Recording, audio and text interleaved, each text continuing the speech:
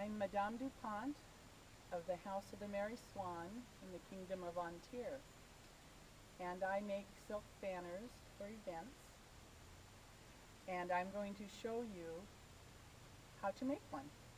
This is the chapel where I work, and I'd like to invite you in, and I'll show you around.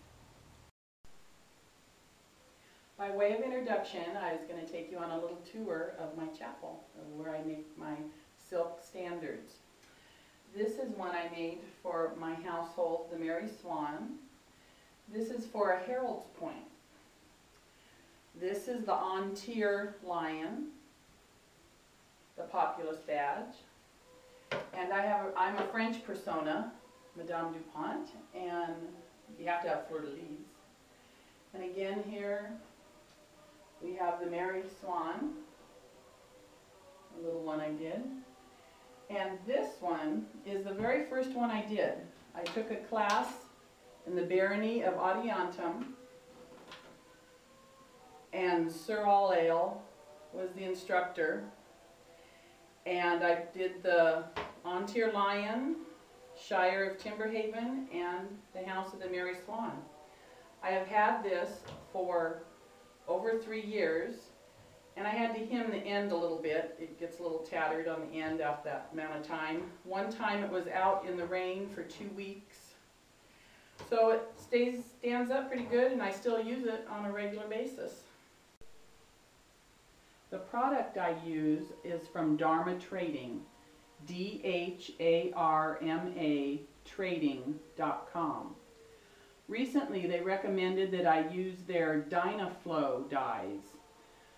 I find I didn't like them as much as the original paint I used that my instructor had used, which is the pigment dye in the smaller bottles on the table.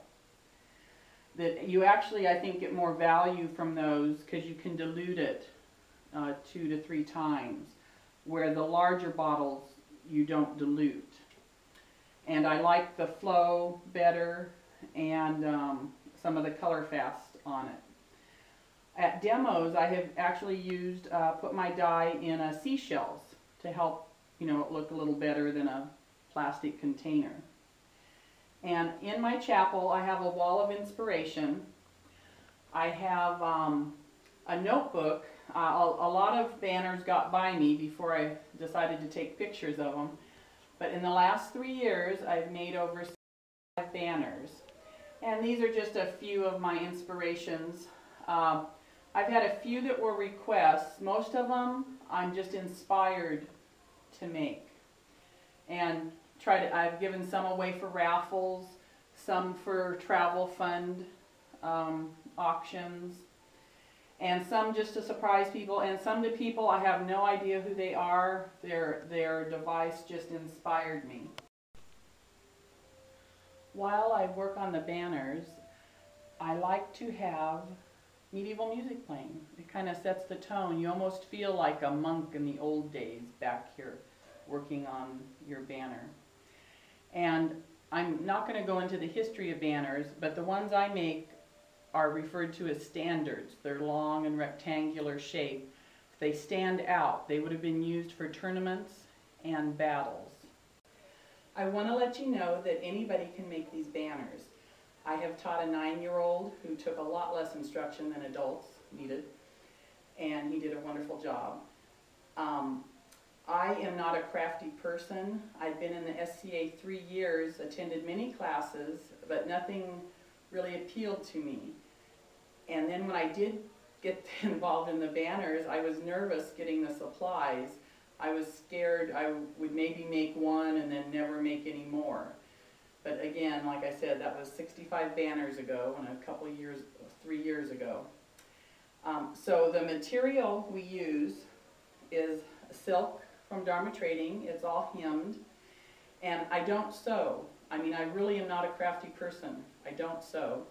So my standards are totally rectangular. The proper standard actually has a bump on the end or 2 bumps. Or you could have swallowtails, which will be in some of my instructions that will be available to you. So the banner is actually, I'm 5'11". The banner is actually 5 feet 60 inches. When you get the silk from Dharma Trading, you need to wash it in like a woolite or very light soap, because there will be residue from the factory, and it does shrink. It shrinks about 1 inch. So you want to wash it before, and then rinse it off and let it dry, which doesn't take very long. Now, after you got your silk, you get a frame. This frame is about 4 inches all the way around, wider than your silk. And this is a little 1/2 inch piping. You can get it at any plumbing store. So you get the 4 pieces and 4 corners. And I ended up gluing my frame corners. I always thought I'd keep them unglued because, oh, it's easy to transport, but it's also easy to come off. I've had them tied to the frame and the corners slip off, and then they all kind of fall right off. So gluing the corners is a good idea. I will have the sizes and instructions and a material list link at the bottom of this video for you. And the first step now, when you have your silk and your frame, is to whip stitch it on. You just get some white thread and a needle, and you thread the needle just single. You know, you don't need to double it up. Just tie a knot at the end of the needle, and then pull out enough thread you're comfortable with.